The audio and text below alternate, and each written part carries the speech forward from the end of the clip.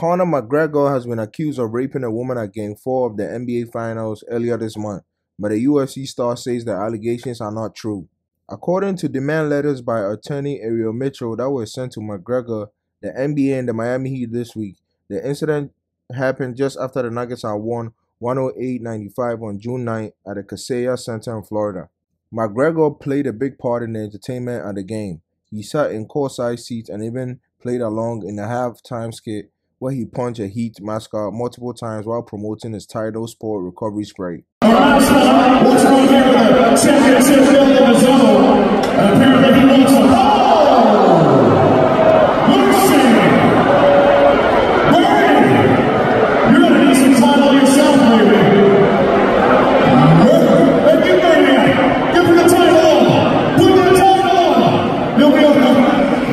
But according to the letters, at one point later on during the evening, he violently sexually assaulted a woman inside of a men's bathroom. In the letters, Mitchell claims that NBA and the Heat security helped separate the woman from her friend and then forced her into a restroom that McGregor and his security guard were already inside of. In the letters, Mitchell says security refused to let the woman exit or allow anyone else, including her friend, inside the bathroom.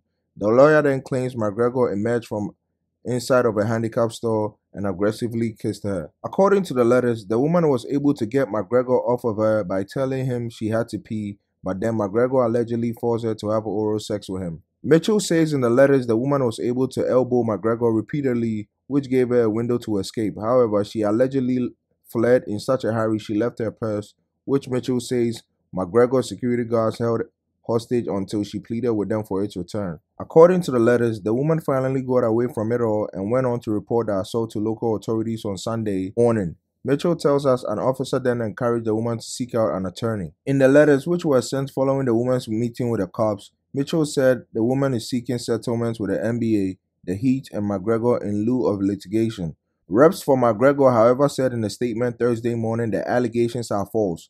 Mr. McGregor will not be intimidated, they added. The Miami Heat released a statement Thursday afternoon saying the organization is aware of the allegations and is conducting a full investigation into the matter.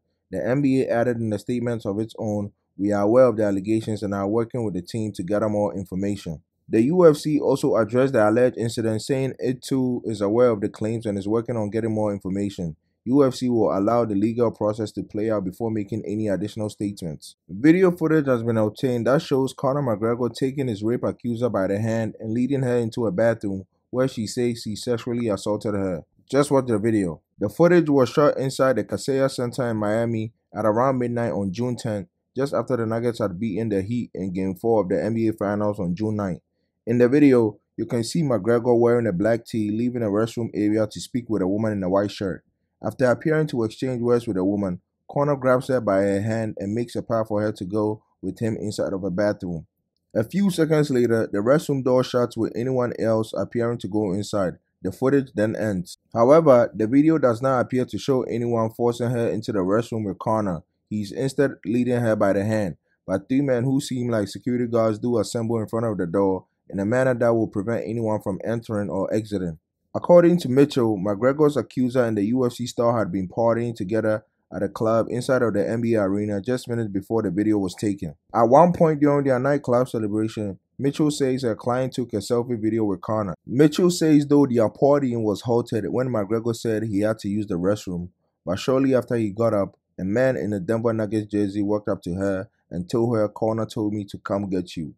My client was under the belief they were leaving and going to the Four Seasons Hotel, as Conor had previously asked her to join him at his hotel room, Mitchell said in a statement. She continues to say in the statement, "The man with the braids then stopped at the door of the bathroom when Conor grabbed my client, as seen in the video. My client believed they were leaving, but instead Conor took her to the restroom." Conor McGregor's attorney says after the video footage was released by TMZ, the claimant's lawyer now has changed her story. Mr. McGregor welcomes the investigation, which he firmly believes will show the claims against him are false. After not responding to the demand for money made by the claimant's counsel, she turned to the media to apply pressure. This is no more than a shakedown.